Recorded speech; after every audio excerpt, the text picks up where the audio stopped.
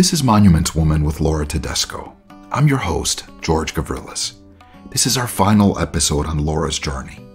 If you're new to this podcast, we recommend starting with episode 1. For everyone else, welcome back. Let's jump in. My heart is heavy today.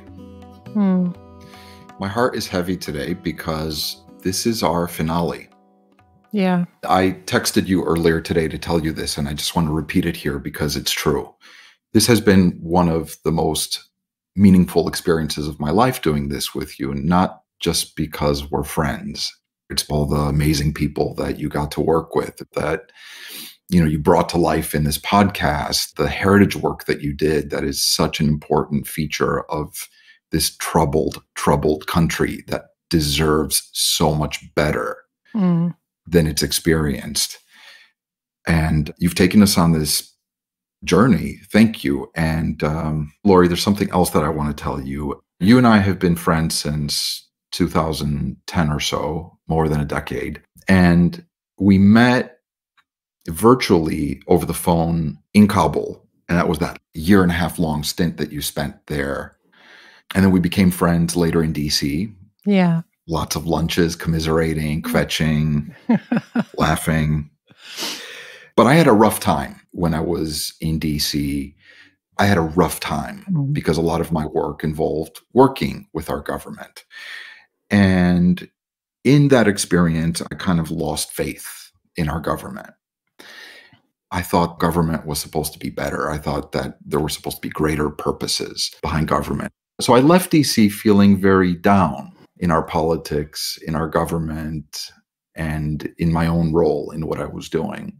And in many ways, this podcast and the constant glimpses that you've given us into your life and work as a State Department employee really helped restore my faith in government. It was a reminder that there are people like you in the State Department and people like you across our federal government doing wonderful, wonderful work who are rarely appreciated, rarely get the rewards and the recognition they deserve, even though you have fought tooth and nail against being recognized too much, and even against the title of this podcast for singling you out as Monuments Woman. So I just wanted to put that out there. Thank you for letting me come on this journey with you. Oh, wow. Wow, George. It's thanks to you, because last night, anticipating that today was going to be probably our final recording, I listened to the first episode of the podcast again, which felt like something that we had done 4 years ago. But in fact, it was really only, 6, 7. July, right? Was it? I don't know. July. Yeah. But it felt like a long time ago. And I realized none of it would be possible without you, because I couldn't tell the stories without you, your prompts, your gifted way of getting people to talk, of zeroing in on elements that are not obvious to help really make something come to life.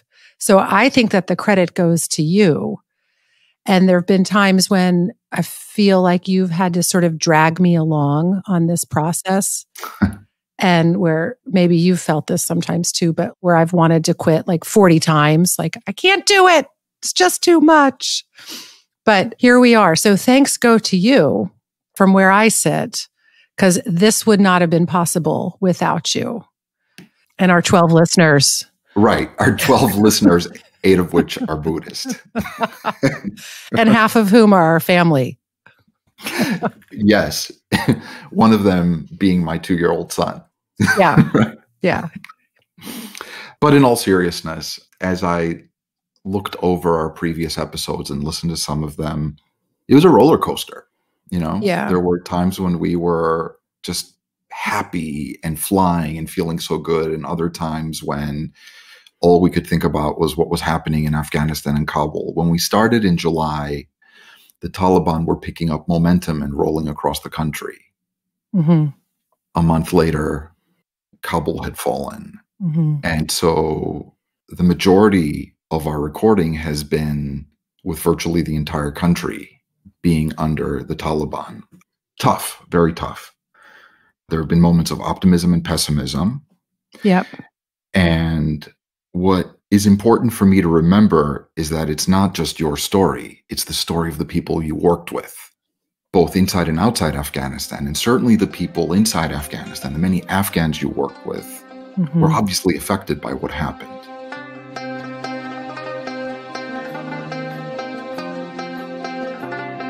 Lori,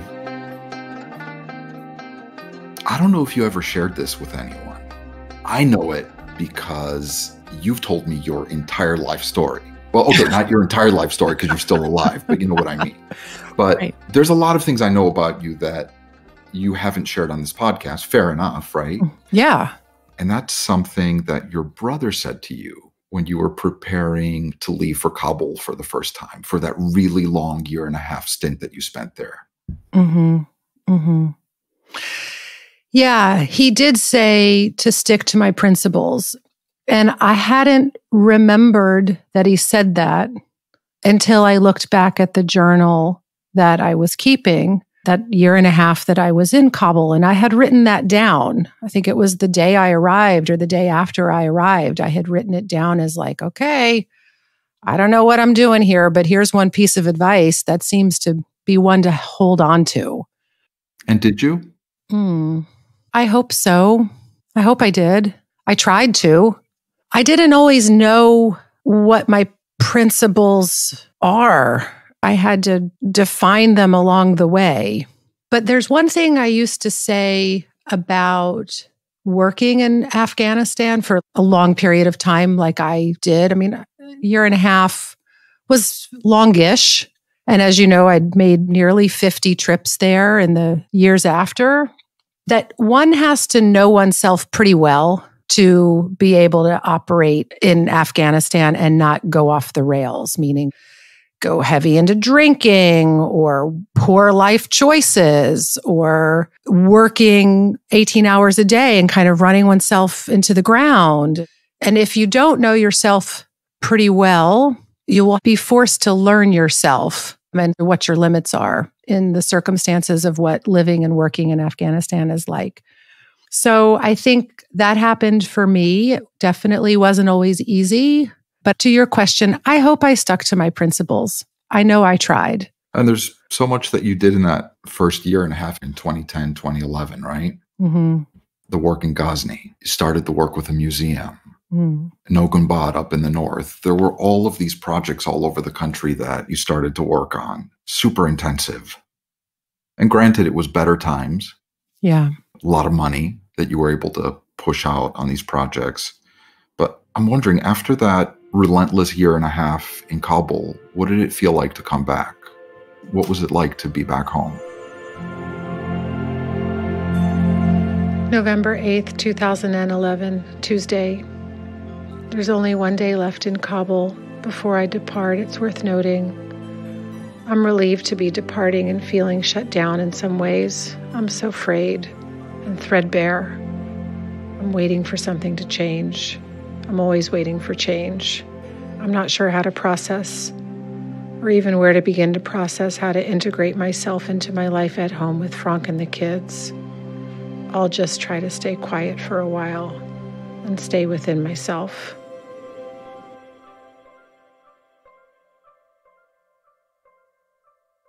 Yeah, it was bumpy.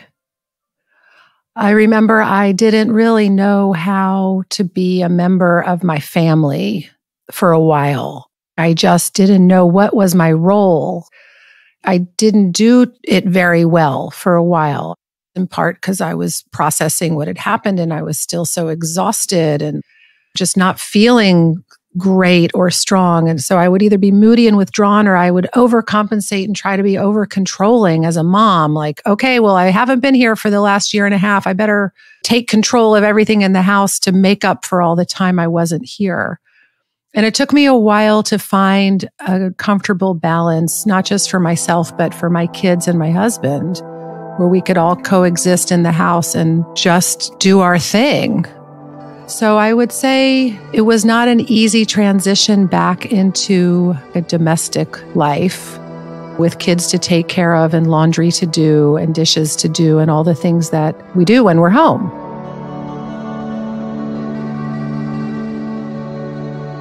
I had not realized over the course of the time that I was spending in Afghanistan, the kind of adrenaline that one builds up in one's system when you're in a situation where there is a kind of vague sense of threat constantly, even if you don't want to say it out loud or it's downplayed or you don't want to look like a wuss for being scared ever or acknowledging the threats.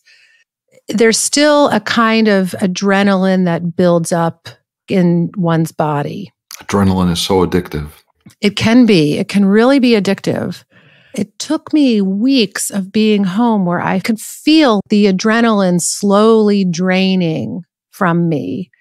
Oh my gosh, I hadn't even realized how jacked up I've been for this long until I started to feel less and less jacked up on adrenaline. And that was also part of the transition. I came back not just exhausted and a little kooky, not kooky, but maybe different. I guess to your bigger question, it was a bumpy transition to come back home and slow down and be a full-time mom. And I was still working, though. I mean, I just worked remotely for a while and just to try to settle back into my home life. Did you miss being in Kabul full-time? No, I did not miss being there full-time. I knew when I came back from Afghanistan that I would be traveling there frequently. And in fact, I was only back in the States for a few months and then on a plane and back in Kabul. So not that much time had passed. I did not miss living there full time. I didn't miss the shipping container or the crappy food, not mentioning the French food, which was fabulous. Yeah, you've mentioned that at least a few times. Or at least a few times. It must have been really good. Yeah, it was.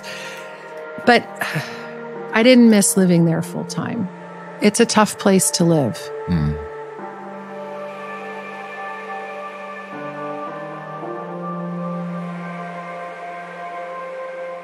Yeah. I mean, you've spent far more time in Afghanistan than I have. And maybe I just didn't go enough to get used to the constant level of threat that one experiences there. And I'm saying that having gone there with like a decent beard and having everybody think that I was an Afghan myself, right? Mm-hmm. But I remember when you're out, whether it's for a meeting or just going to a restaurant, in the back of your mind, at least in the back of my mind, was, am I safe enough? Am I going to return home? Mm-hmm. And you're casing every joint you go to, right? Mm-hmm. Is this a safe enough table for me to sit at? How close am I to a window? What if there's a blast? You know, those kinds of things. Mm-hmm. That at least I never spent enough time there that they could fully fade away from my mind. I'll tell you a story that's kind of funny, but maybe it's not. My very first time in Afghanistan was 2006. And I'm there on a NATO civilian mission where we're doing just a lot of evaluation of different projects and things like that. And I remember being put in one of those armored city vehicles, like a military vehicle, but one that's meant for cities rather than the countryside. Mm-hmm. I was sitting in the back seat and there was a piece of paper pasted to the back of the front seat. Mind you, first trip to Afghanistan. And the piece of paper said, be on the lookout for a white Toyota pickup truck, suspected suicide bomber. Of course, within 3 minutes, I'm like, oh my God, there it is. We're going to die. Yeah. Was that a practical joke? Oh, I don't know, because as we all know now, 20% of the vehicles on the road in Kabul are white Toyota pickups. At least 20. I was going to say like 40%. Maybe it was meant to give civilians like me a little bit of a fright. Yeah. Yeah. Somebody with a dark sense of humor put that up. Right. And that kind of never went away. I've been to other places where I've done field research, be it the West Bank or very remote parts of Tajikistan, where you're like, this could be unsafe. Mm-hmm. Right? Mm-hmm. But the adrenaline keeps you going, and that's part of the excitement. Mm-hmm. It's not sustainable, though, for a healthy life. It's just not sustainable. Yeah.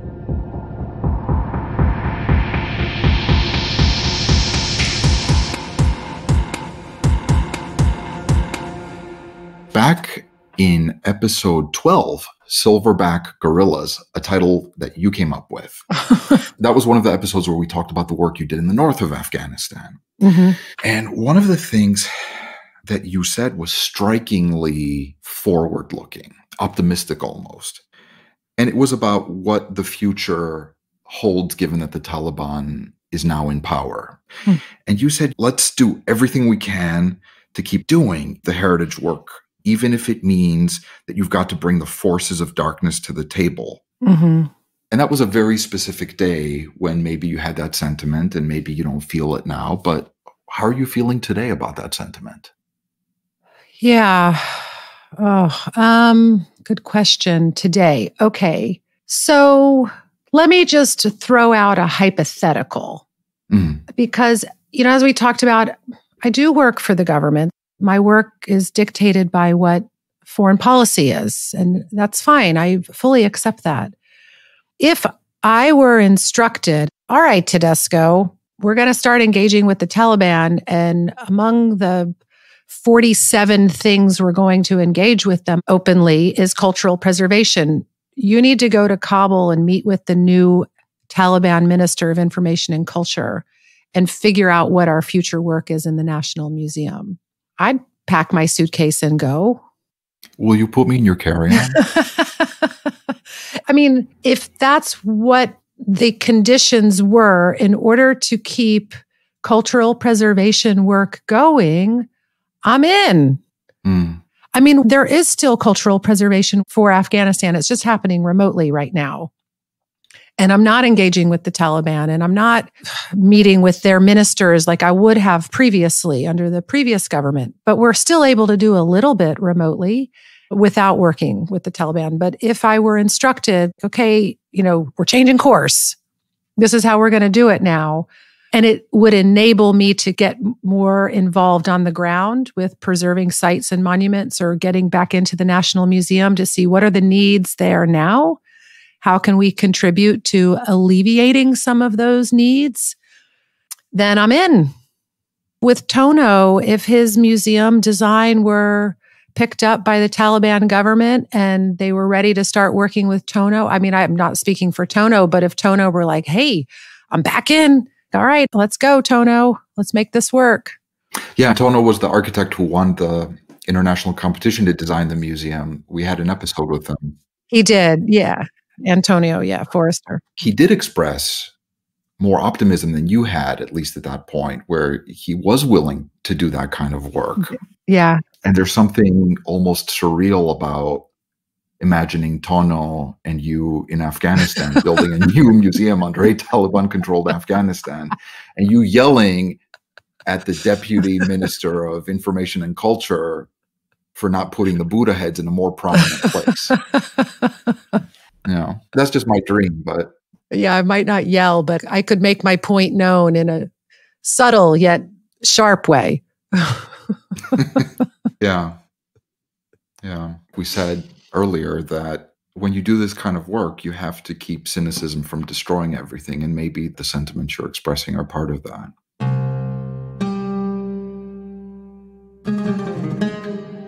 Passion for my work or general excitement about it, that's very genuine for me.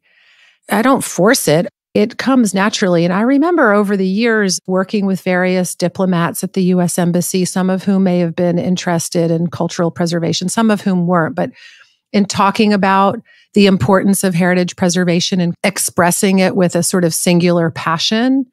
There were times when I was chided by other State Department people as somehow I wasn't really very serious about my work because I was too emotional about it. And a few times that would hurt my feelings. I questioned myself and thought like, oh yeah, all right, I really need to try to be less passionate about what I'm doing and just don't show that you care. Like that seems to be the way to get ahead. Don't show that you care. And I guess as years passed, I made a decision for myself. I'm not going to try to tamp down what is a very natural passion for the work itself, that I think it matters, that I think it's important, simply to appease the culture of others in the State Department or other diplomats who might look down upon me as being not a serious person because I'm just too attached to my work. It took me a number of years to fully accept I really think the work is great and I wouldn't want to do anything else, even when it's hard or even if it means having to sit at the table with people whose ideology I fundamentally disagree with. Some of the diplomats that I came to know struck me as being incredibly passionate about their work. Definitely. And in fact, the most successful ones, right? Yeah. Yeah. Definitely some are. And maybe in my memory, I should think more of those that I encountered and less of the few grumpy ones whose side eye I got and who might have thought that, oh yeah, culture, it doesn't really matter. That's not what diplomacy is about. Diplomacy is about economic policy and trade. And I think it's about much more than that.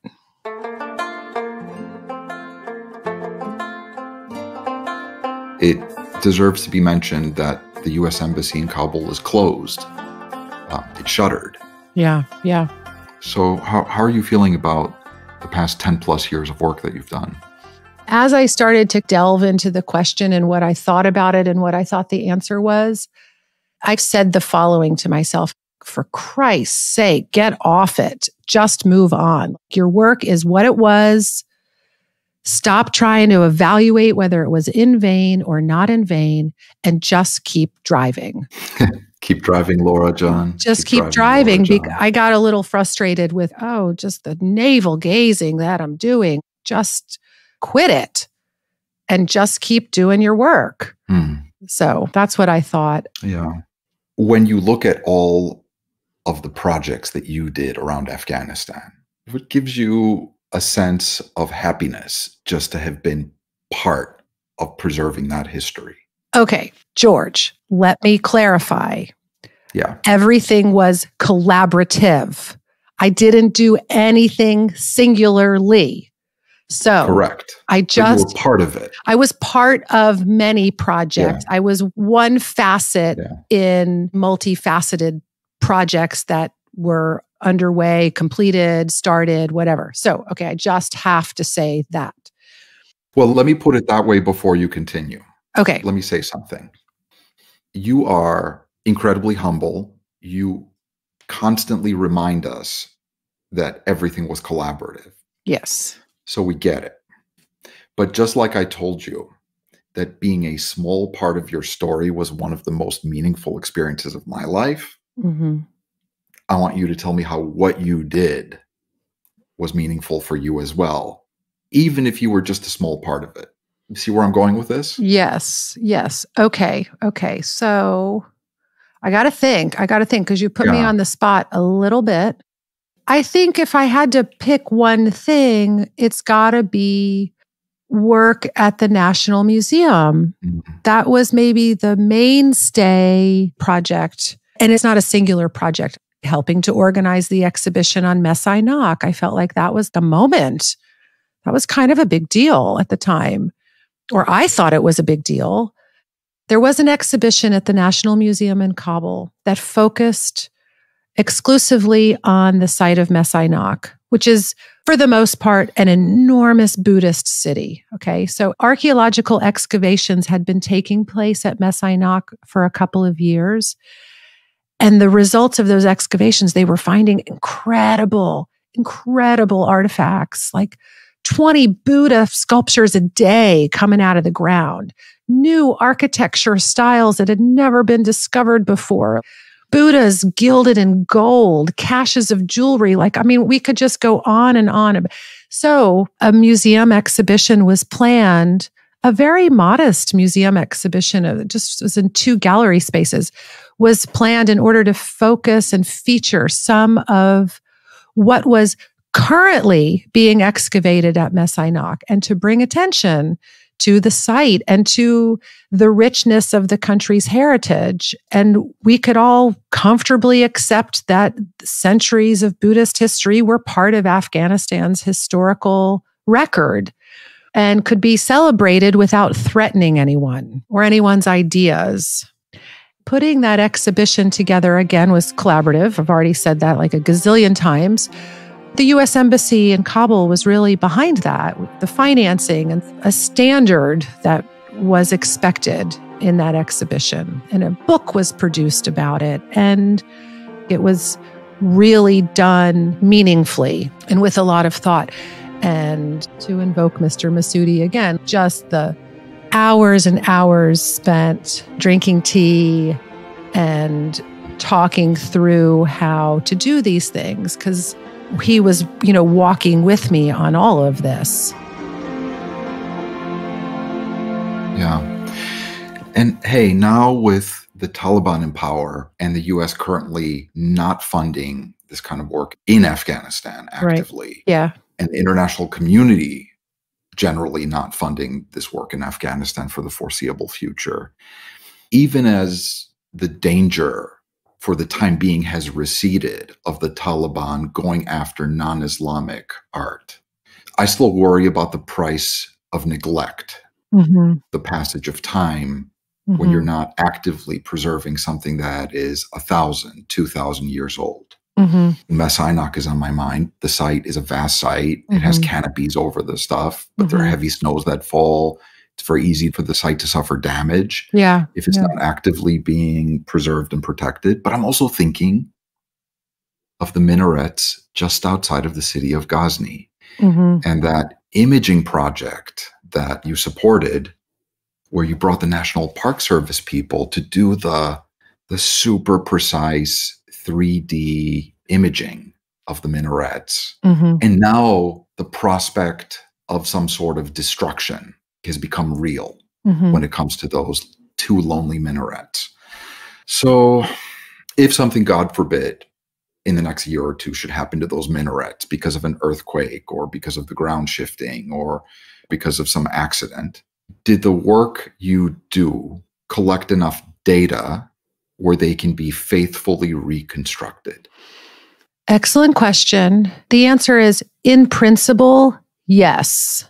Then taking that into practice, that's where the hard part is. So, yeah, in principle, those monuments could be reconstructed based on the data collected in this 3D scanning that took place 11 years ago.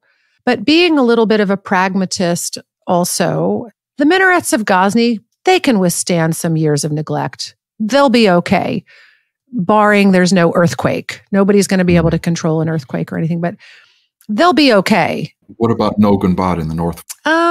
It's going to be, I don't want to make a prediction and then be proved wrong by it, but a few years, these things are going to be okay, as long as they just remain unbothered otherwise. More than a few years, they're going to start showing some wear and tear. And like those minarets in Ghazni, if they fall or if someone who's in a bad mood decides to destroy them, they're gone. We could even reconstruct them, but they're never going to be the same. Nogunbad, it's one of a kind. It is one of a kind in the world. It is the earliest Islamic structure in Afghanistan and probably all of Central Asia. I know of one parallel in Turkmenistan. It's one of a kind in the world, architecturally, for what it represents, for how the work has been done to preserve it, to document it. If something happens and it's destroyed, that's it. It's not renewable. That's the thing about heritage. It is non-renewable.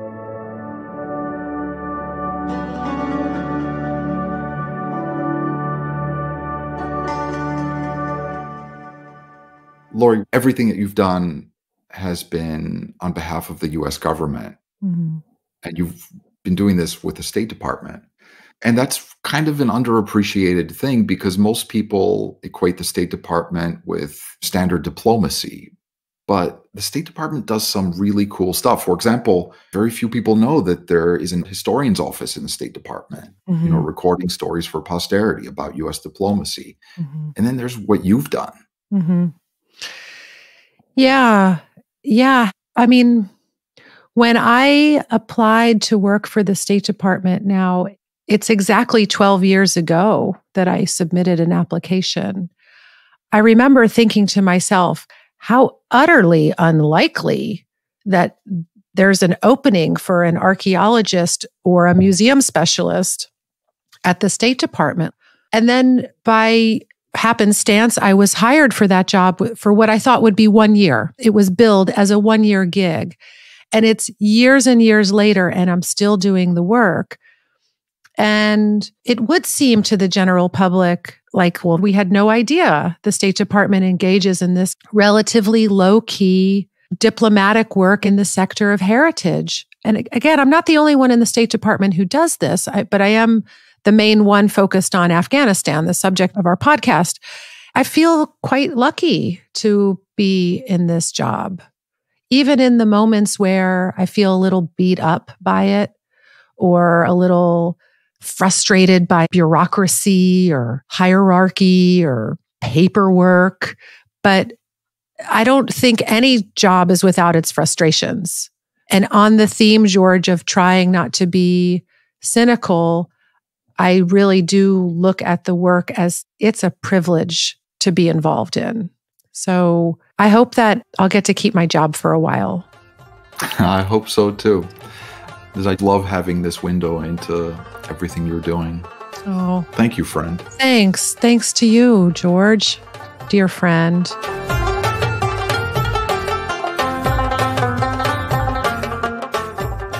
Now, you know that I have a lot of affection for Kabul. And I said this in the very first episode that, I think Kabul, if you squint, looks like Los Angeles. I may be the only human being that believes that, but I'm going to stick to it, right? I think you're the only one. But yes, keep going. Yeah, you have a different way of thinking about Kabul. Having spent so much time in Afghanistan, doing this work, going there over 50 times, and the city in particular. What is that? Yeah, I have over the years thought of Kabul as sort of a lover with whom there's been some trouble. And I like that. I think it's just one of the idiosyncrasies of maybe how I think about places I go or, just think about how I move through the world. I don't know. But it's an idea that I've been cultivating for about 7 or 8 years that I've been trying to write into a short story. When I first arrived in Afghanistan, I didn't really know what to expect, what my experience would be like there, or how to predict it or shape it, really. And I kind of approached it like I was meeting somebody for the first time. Okay, how's this going to go? How are we going to get along? And little by little, as I got to know Kabul through the feel of its streets and the way people move about the sidewalks and how people sort of walk and navigate traffic and the insane traffic that's there. And there's like one stoplight in the whole city that doesn't even work, but there's one stoplight in a city of millions. Just these little details as I got to know Kabul and visiting the zoo and Baber's Gardens. And it's like getting to know a person who's very complicated. And then you grow to maybe have an affection for that person. Or for me, it was having an affection for Kabul. But there would be times where Kabul as this person for me, they sort of would mistreat me. The air quality was bad. And I took that as, oh, that's a bad personality trait. Like, that's not one I like.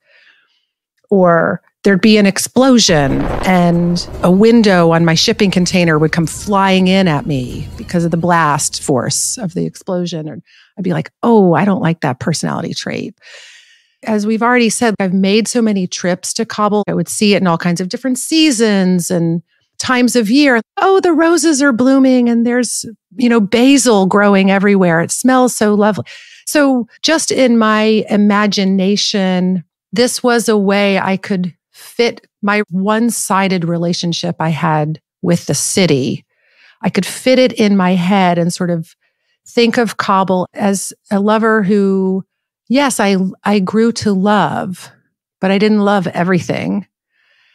And in some more creative moments of how I've been thinking about writing this short story, I would, even imagine. I'd leave a trip to Afghanistan and come back. I'd just be exhausted and haggard and emotionally shattered. And a couple weeks later, I'd get a phone call from Kabul and they'd be like, hey, baby, come on back. I'm going to be different this time. Hey, would you bring me a 6-pack and some wings?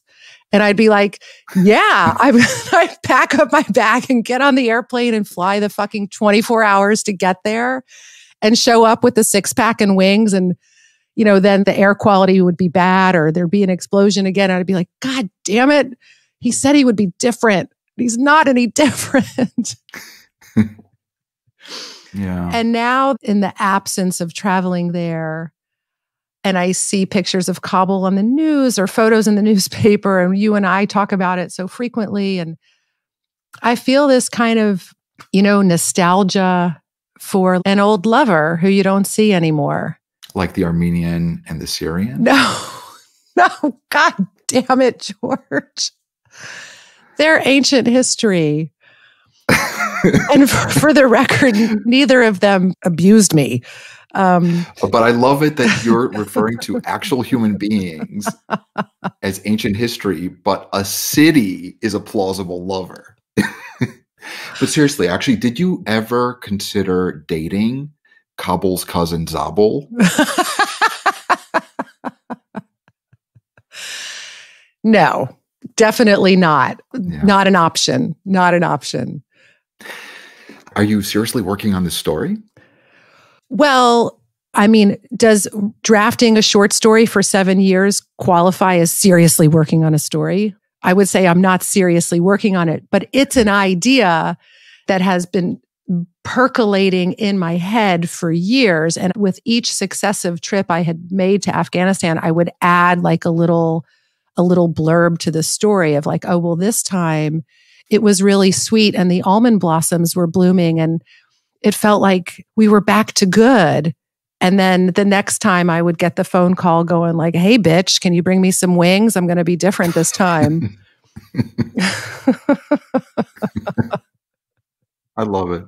I have told a few people about my idea for writing this short story. And I remember I told an American colleague, an older woman, and she totally did not get the humor in it or any of the absurdity of my imaginary love affair with this problematic city.